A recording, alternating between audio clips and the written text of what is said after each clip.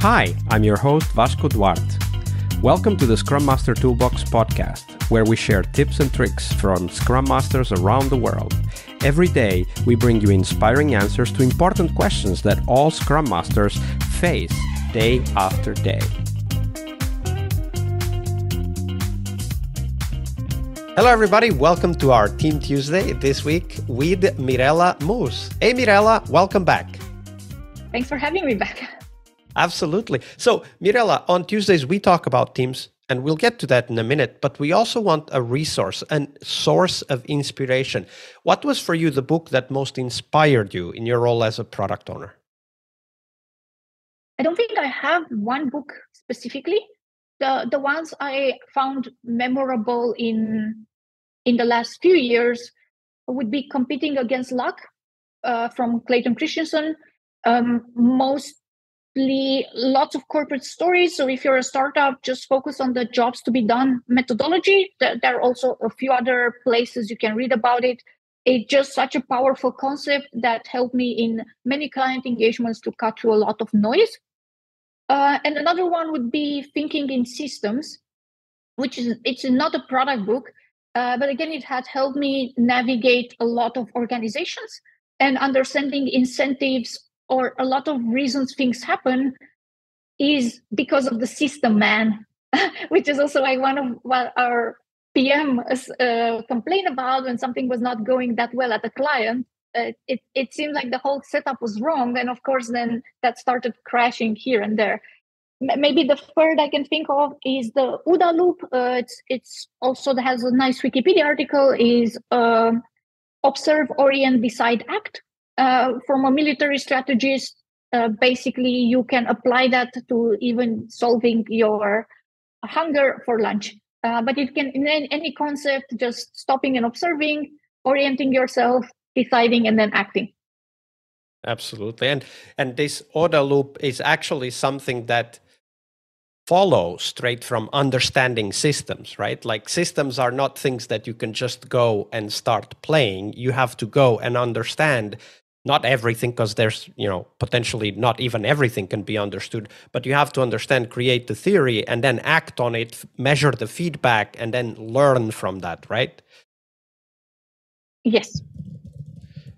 And when we think about teams, because today is Tuesday, we are going to think about teams. We also very often think about systems. Now, they can be outside the team systems, but sometimes even internal systems within the team can lead to some patterns or behaviors that ultimately make it hard for you to do your job as a product owner. So tell us one of those stories, Mirela. Tell us a little bit about the context so that we know more or less what kind of team we're talking about. And then walk us through how that pattern or behavior developed over time that ultimately led to problems. Sure. So one of the things we've seen is definitely systemic topics, but those would be too large to describe.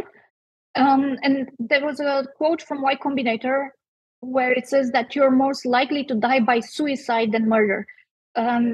Referring to also founders being a bit too obsessed with the competition, or people looking too much at the competition rather than looking internally what is working and what is not and what you can do better. Same thing. So one would be the structural aspect. The other part could be wrong people at the wrong time in the setup, or just cultural or ways of working differences. Maybe the more so I think we addressed on Monday the parts with ways of working misalignment. Other things we've seen, even sometimes at bigger companies where I was expecting a stronger HR or people focus that would weed out toxic personalities. These do tend to appear quite often in tech, especially in development teams, as the last 10 years have always led companies to believe there aren't any developers available. So if we can just take this person and we could just have this person here. Yes, they're very difficult. They're very hard to work with, but hey, we need people and we need developers. That has led sometimes with this type of personalities, making life harder sometimes for everyone, but very often for the product owner, product manager. So at one of these publicly listed companies that we were helping, there was someone that was acting incredibly difficult, to the point that when I started the engagement, I was warned about that person from a director level, of course, in very corporate terms, in a sense that someone needs to improve a bit their way of communicating because it's going to hurt their career progression here and so on. But for me, that person was a clear firing just from the disruption they brought to the team. So one way to work around that was to sometimes just pretend the person is not there, because we would have an update in the stand-up and the person would interrupt everyone and say, this is not interesting for me, or pertaining to what I'm working on, I will leave. But we were the same team, and it was a relatively small 5-6 people team at the time. Then I was giving an update on our shared channel on what things are happening, and then this person would comment, but this is not interesting to me. So there were a lot of or more was like, how is this interesting to me? And then I need to explain, well, this could impact this or it could impact that. To some degree, it made me also conscious, like each time I'm going to say or post something, this person is going to have a potential reaction that may not be very pleasant. And I've heard it also happen in a few places. So even in larger companies, I've heard PMs saying, hey, I'm having trouble wanting to open my laptop in the morning because I need to deal with this team or with like some people from that team. So it's a bit more common than we would like it to. I got lucky at some point. There was a request from another team of staffing, and somehow it happened that this person was the best for that specific part. And since they were anyway very uncollaborative of joining stand-ups and all of that, they were then excused from joining our internal meetings, which made things more peaceful and quiet and easier to work with. But it was a bit of a challenge. It didn't feel like it solved itself over time. It was more that people just worked around that person rather with them. And I've seen it also happen with leadership, and not necessarily C-level or founder level, but even sometimes mid-management, where the whole team ends up working around the person and figuring out how to minimize the disruption from this person rather than just dealing with the problem heads-on. I did also notice it in our companies. We had some people who didn't like us and didn't want to be there, but for whatever reason they were staying with the company, and we had to have a few conversations to not have this continue. But it took us a while to understand, observing this and observing it internally, when someone, regardless of how well they perform, they're just so much more disruptive that is really not worth it for the rest of the team. When you think about this, so I'm sure that everyone listening to this has been in a team where there's some level of disruption, right? Like, disruption is kind of a spectrum as well. Like there's a little bit of disruption every now and then, and there's the everyday disruption. Of course, and so sometimes you also need tension, right? This is also the exactly, EM and PM dual. You always need that someone who forces that balance themselves. So I'm not saying about that. I'm not saying about, challenge when challenges should be had, or question that, or disagree and commit or oppose. I'm just highlighting uncollaborative and toxic behavior. Can that be passive aggressive or just aggressive? But I think it's kind of, it when you see it type, right? You don't need to. So and because you've had this experience, you have developed your approaches to this. So let's talk to the product owners and scrum masters out there. If they are right now facing such a situation, what could be 1, 2, or 3 steps that we could take to try to address it? Now, it's not guaranteed because people are complex. So, but give us some ideas. Where could we start? Some ideas. Assume good intentions, right? Because one of the things that I realized that person's behavior was undermining my performance if I would have left it, right? So you need to fight with yourself and then communicate transparently. Do as you would do in a team that likes you and is very helpful and supportive, because otherwise you end up maybe even attacking this person, then that they put you in a bad light because they've triggered you. So first, assume good intentions, assume the person just, has a bad day or week or month and so on, and carry on as you would do in a proper setup. Then the second, if if you see that this continues to some degree, have a one-on-one and give them feedback separately and say, the whole nonviolent communication approach. I have observed this and that. This made me feel this way. What is your opinion? Like, how can we do better?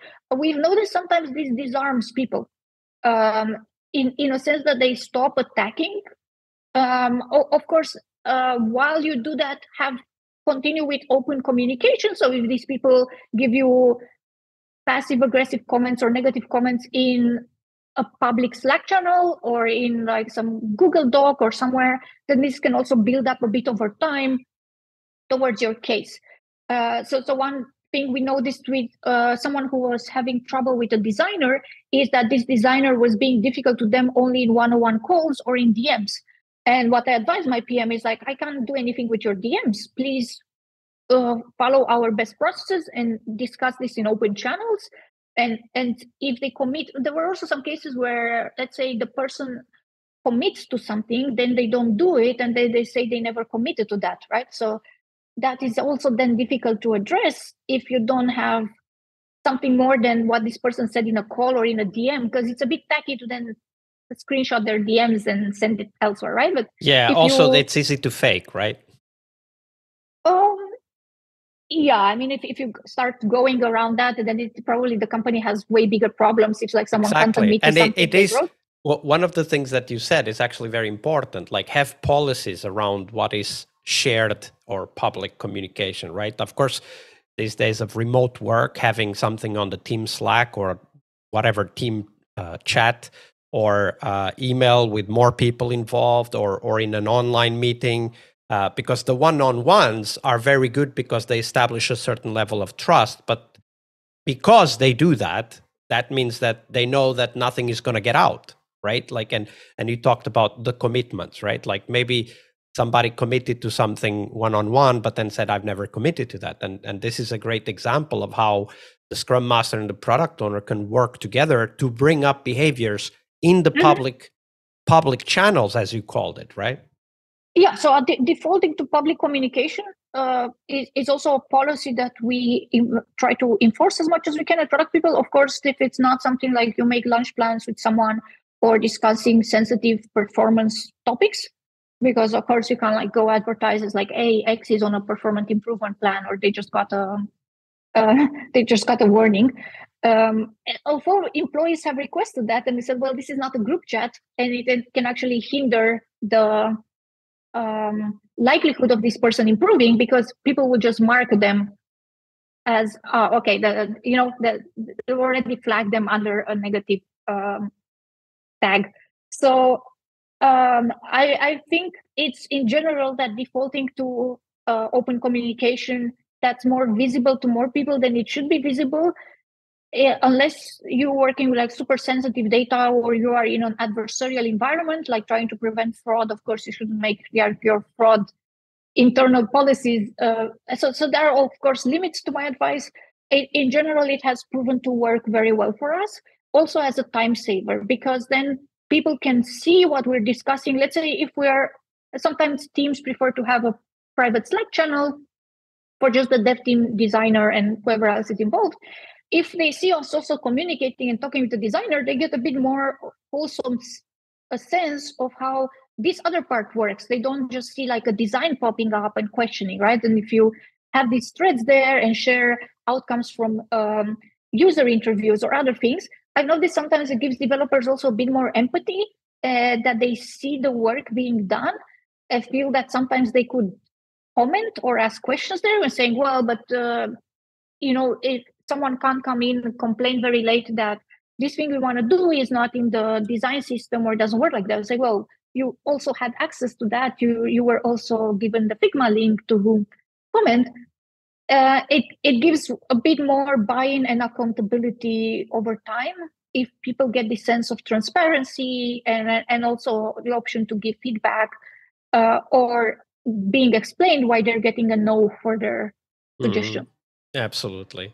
And that's just a couple of good ideas, and I'm sure we could go on and investigate more, but it's really, really important to address this, what you call toxic personalities or lack of collaboration from certain team members. Thank you for sharing that story, Mirela.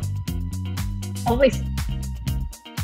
Tuesday is Team Day here on the Scrum Master Toolbox podcast. But tomorrow we talk about something that goes beyond the work we do with the teams.